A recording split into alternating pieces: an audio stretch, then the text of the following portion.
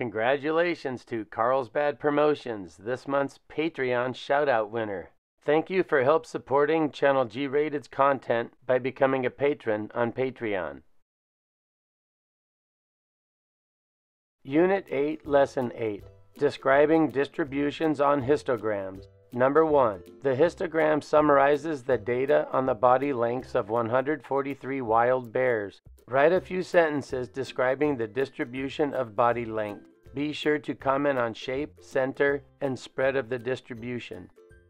The distribution of the data is relatively symmetrical. The typical body length of the bears in the group is about 60 inches. There is a lot of variability of body length of the bears in this group. The length of the bears in this group range from between 35 inches and 85 inches. Number 2. Which data set is more likely to produce a histogram with a symmetric distribution? Explain your reasoning. Data on the number of seconds on a track of music in a pop album, or data on the number of seconds spent talking on the phone yesterday by everyone in the school? Data on the number of seconds on a track of music in a pop album is more likely to be symmetrical because many of the songs are close in length. Some students won't talk much on their phone, while other students might talk on the phone a lot. Number 3. Decide if each data set might produce one or more gaps when represented by a histogram. For each data set that you think might produce gaps, briefly describe or give an example of how the values in the data set might do so. A. The ages of students in a 6th grade class. Since the ages of students in a 6th grade class are all very similar, there would be no gaps. B. The ages of people in an elementary school.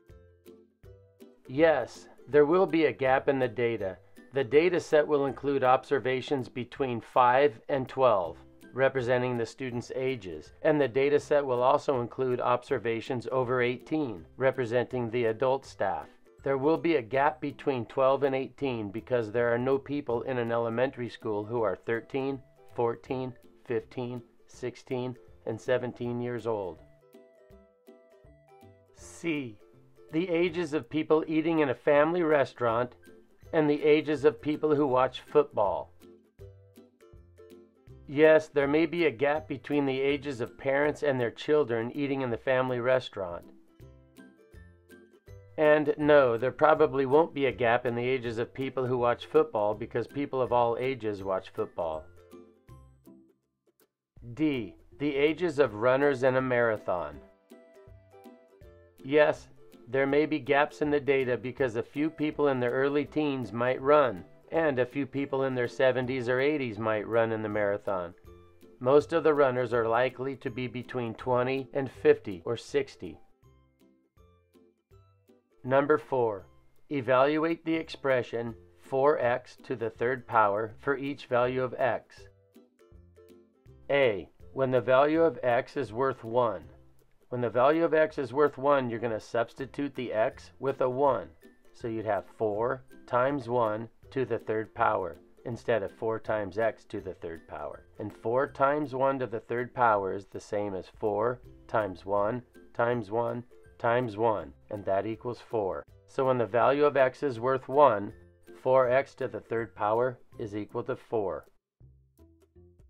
B. When the value of x is equal to 2.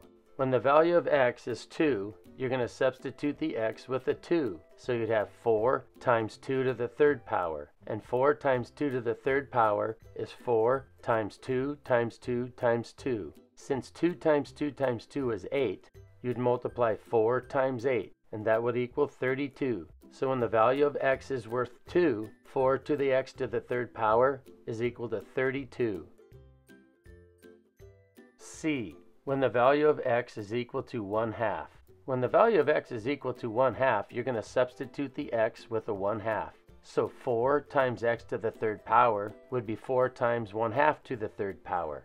And 4 times 1/2 to the third power is the same as 4 times 1/2 times 1/2 times 1/2. And 1/2 times 1/2 times 1/2 is equal to 1/8. So 4 times 1/8 would be the same as 4/8 and 4/8 is equal to 1/2. So when x equals 1/2, 4 times x to the third power equals 1/2. Number 5. Jada drank 12 ounces of water from her bottle. This is 60% of the water the bottle holds. A. Write an equation to represent this situation. Explain the meaning of any variables you used. I came up with 12 equals 60/100ths b, or 12 equals 6/10ths b. Both 60/100ths and 6/10ths represent 60%, and b is the number of ounces of water the bottle holds. B. How much water does the bottle hold? The bottle holds 20 ounces. Congratulations, you have completed Unit 8, Lesson 8, Describing Distributions on Histograms.